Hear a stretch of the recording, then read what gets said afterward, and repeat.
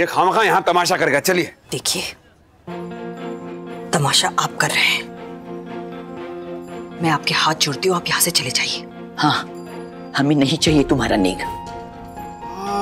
आप लोग नाराज है ना मुझसे, मैं अकेला नेग लेके आ गया ना। वो रमा भी आने वाली थी, लेकिन आज उसकी तबीयत खराब है ना, रोके में रहेगी वो साथ में मेरे। तुम जाओ यहाँ से, तुम्हारे साथ हमारा कोई रिश्ता नहीं। पुष्पा को भूल गए आप लोग? पुष्पा आपकी बेटी थी और मैं उसका पति।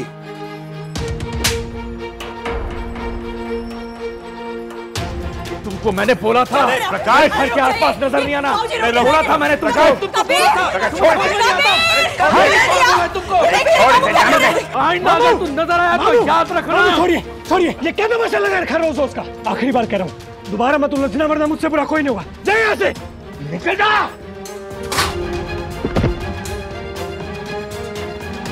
मेरे घर के आसपास भी नजर नहीं आना, और मेरे घर वालों के बारे में बात करेगा ना, खून कर दूंगा। क्या हुआ? बाबू, क्या हुआ?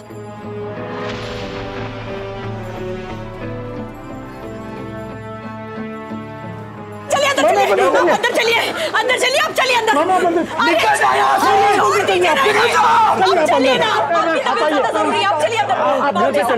चलिए अंदर। अरे कबीर की कमाई खा रहे हो तुम प्रकाश, पैसे नहीं है मेरे पास, फिर भी नेक लेकर आया रिश्ता निभाने के लिए। ए भैया लेगा? अरे 200 लगा दूंगा, सुनना। लोगे, ये थाली है, लड्डू है इसमें।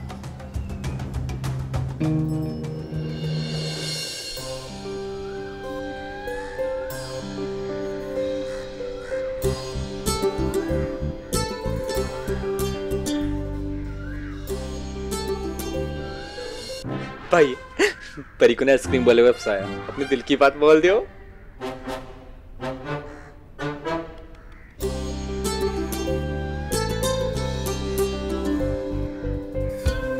भाई भाई भाई, वो 100 रुपए की छुट्टी देना यार, आइसक्रीम वाले के पास भी नहीं है यार।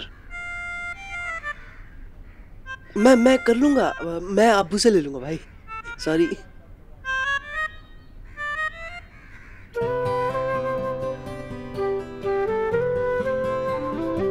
गुंजन, ये अब तक कुछ बोल पाया क्या? पता था नहीं बोल पाएगा तू।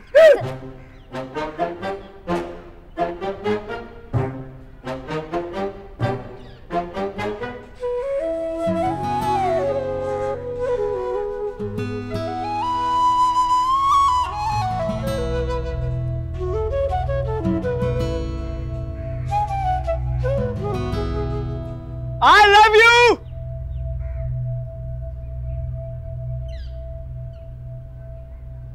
I love you too! I love you 3, 4! I love you lot!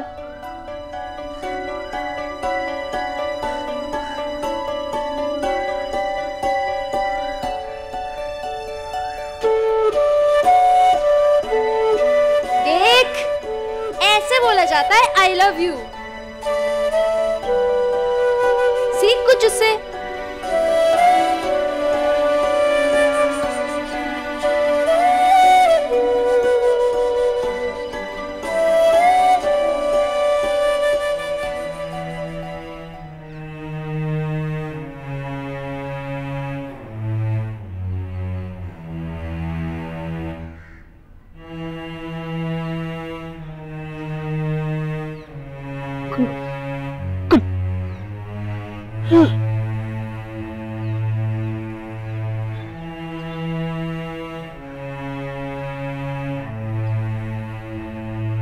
क्या हुआ गुंजन, तुम रो क्यों रही हो?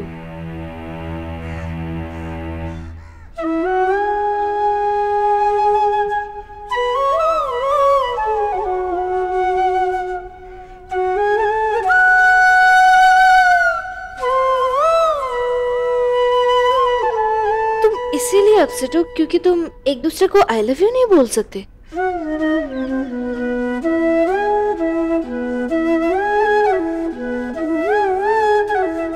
गुंजन, आई लव यू बोलने के लिए ना शब्दों की जरूरत नहीं होती, आंखों आंखों से ही कह सकते हैं, है ना योगी?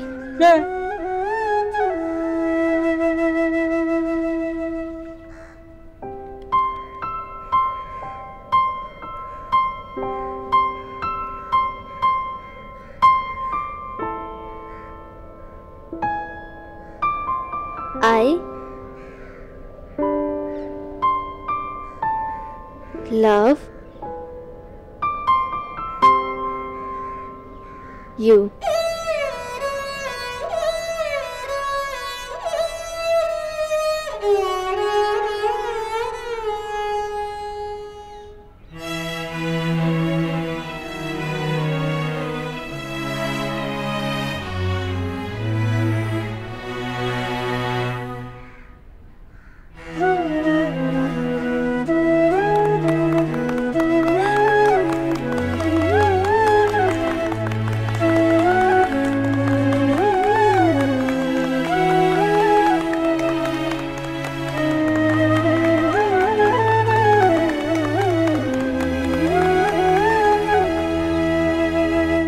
एक बार याद दिला देना तू उसे। हाँ, नहीं भूल जाएगा वो। हाँ मैं बात कर। आ गए आप लोग? हाँ भाई, सारे काम हो गए हैं, कैटरर से बात हो गई, सब तय हो गया। हाँ हाँ नानी, सब हो गया अच्छे से। हाँ।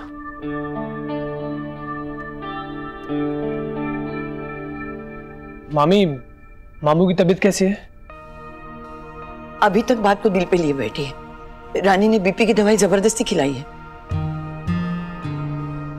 दादाजी आप बात करिए ना पापा जी से, बहुत गुस्से में है वो। हाँ नाना जी, मामा जी का ब्लड प्रेशर भी आज बहुत हाई है। मैं बात करता हूँ। नहीं, मैं बात करूँ।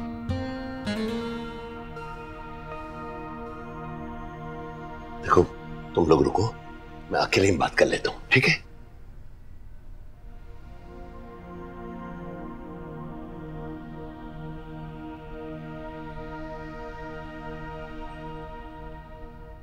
प्रकाश, कैटरर से बात हो गई है।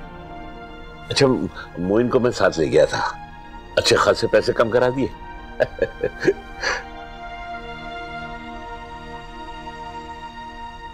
प्रकाश, क्यों बाहर के दर्द को अपने दिल में जगा दे रहा है?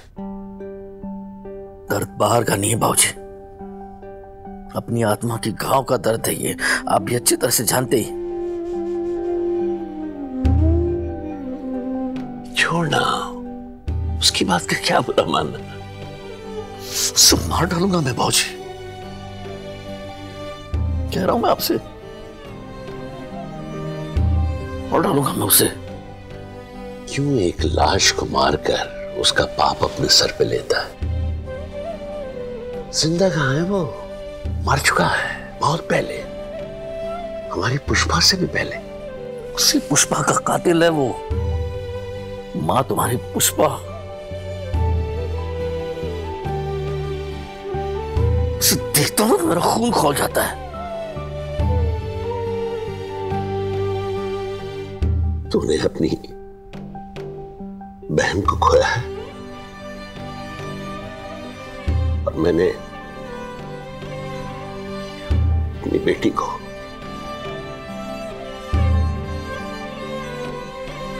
वो बेटी जो मुझे इस दुनिया में सबसे ज्यादा प्यारी थी, जिसे मैं सबसे ज्यादा चाहता था। तेरी मां तो अभी भी उसके लिए आंसू बहाती रहती, फिर भी जी रहे ना, जी रहे हैं। कैलाश के लिए अपने मन में नफरत पाल कर नहीं, बल्कि पुष्पा की यादों में ज्यादा मिठास खोलकर। क्या चाहते आप? भूल जाओ उसे? ठीक है, मैं भूलने के लिए तैयार हूं, लेकिन वो भूलने नहीं देता, सामने आता रहता है, यहाँ वहां कभी ना कभी तो मिलता रहता है। वो बेशरम आदमी है वो, एक नंबर का पत्थर दिल इंसान है वो। पत्थर दो तरह के होते हैं बेटा, एक वो पत्थर जो भगवान होते, और एक वो जो बस पत्थर होते। और जो बस पत्थर होते हैं उन पे क्या ध्यान देना। हाँ प्रकाश, एक बार रिश्ता खत्म, बात खत्म। अब फिर से वही बात पे रोना सही बात नहीं बेटा।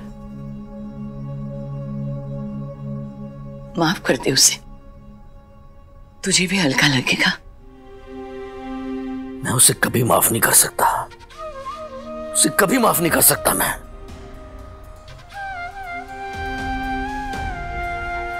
चाहे ये नफरत, ये गुस्सा, ये तकलीफ, इसका बोझ मेरे शरीर, मेरे आत्मा को ही क्यों न खा जाए।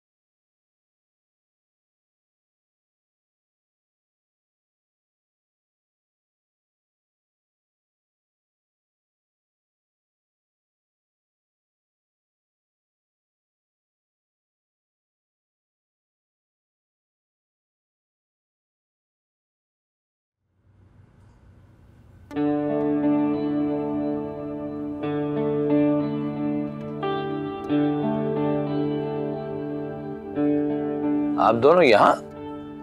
अरे भाई साहब आ गए आप, प्रणाम।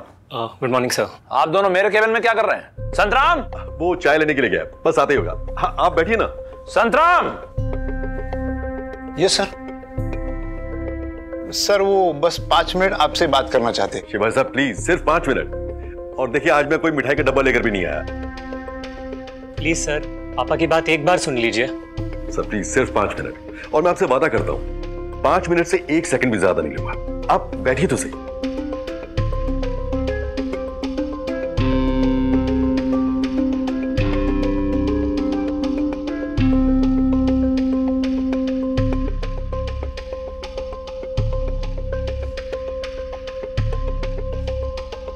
कहिए, आपके 5 मिनट में से 1 मिनट खत्म हो चुका है। पिछली बार के लिए माफी चाहता हूं भाई साहब। वो क्या ना कि सरकारी दफ्तर एक बाजार की तरह है जहां हर चीज खरीदी और बेची जाती है।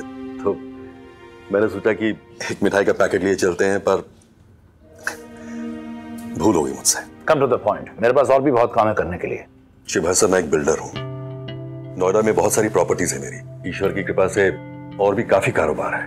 वैसे तो रोशन को कहीं नौकरी करने की जरूरत नहीं है, लेकिन इसकी बड़ी इच्छा है कि ये कोई सरकारी नौकरी करे। देखिए ना, किसी बिल्डर का बेटा कभी सिविल सर्विस की परीक्षा देता है क्या? देखने में तो आपका बेटा काफी स्टूडियस लगता है। जी बिल्कुल सही। पढ़ने में रोशन बहुत तेज है, अपने बल पे कुछ करना चाहता है, मगर सरकारी शुरुआत के लिए जैसा कि आप जानते ही हैं, किसी न किसी जरिए की जरूरत तो होती है ना। और आप मुझे वो जरिया बनाना चाहते हैं। मैं आपसे पहले भी कह चुका हूं कि इस मामले में मैं आपकी कोई मदद नहीं कर सकता। Then why are you wasting my time? वैसे आप तो एकदम से नाराज हो गए हैं उनसे। मैं तो बस देखिए, एक बात मैं क्लियर करना चाहता हूं। अगर आपका बेटा काबिल है तो मैं भी उसे रिकमेंड करूंगा, लेकिन अगर नहीं तो फिर नहीं। क्या है भाई साहब कि आप पर कहीं और से किसी और का प्रेशर आने वाला है। क्या मतलब है आपका? बाकी कैंडिडेट्स की पहुंच भी काफी ऊपर तक है। मेरे इस डर की वजह बस यही है, इसीलिए मैं आज आपसे सीधा सीधा सौदा करने आया हूं।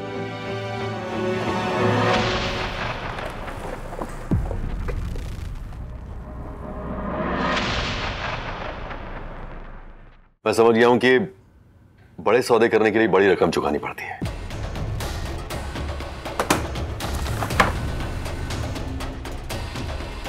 बस प्लीज मेरी मदद कीजिए। मैं आप जो भी कहेंगे वो रकम देने के लिए तैयार हूं, उससे भी ज्यादा देने के लिए तैयार हूं। आप कहेंगे तो नोएडा में एक आध फ्लैट भी आधी कीमत पर, मतलब डिस्काउंट बताकर, ताकि किसी को पता ना चले। आप समझ रहे हैं ना?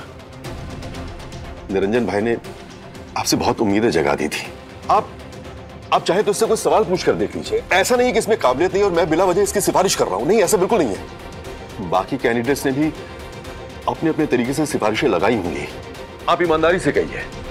अब तक तो आपको कई जगहों से फोन भी आ चुके होंगे ना। आप एक बार देखिए ना मेरे बच्चे को, आखिर क्या कमी है इसमें?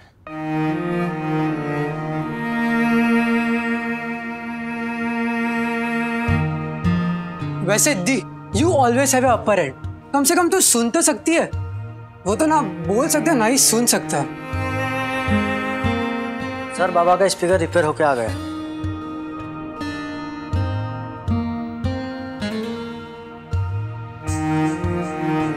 शिव, तुम क्यों परेशान हो रहे हो भाई? आई कैन अंडरस्टैंड यार। अब गुंजन की आवाज नहीं है तो ऐसा ही लड़का मिल सकता है।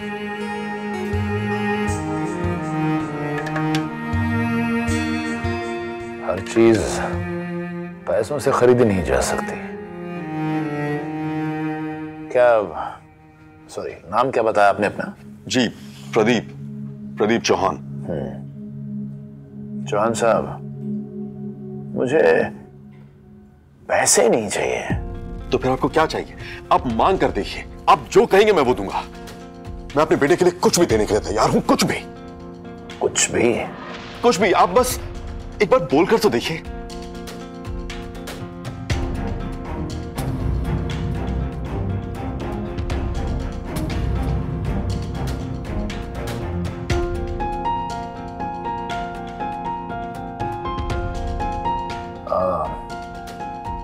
चौहान साहब, आप मुझे थोड़ा वक्त दीजिए। मैं खुद आपको फोन करूंगा।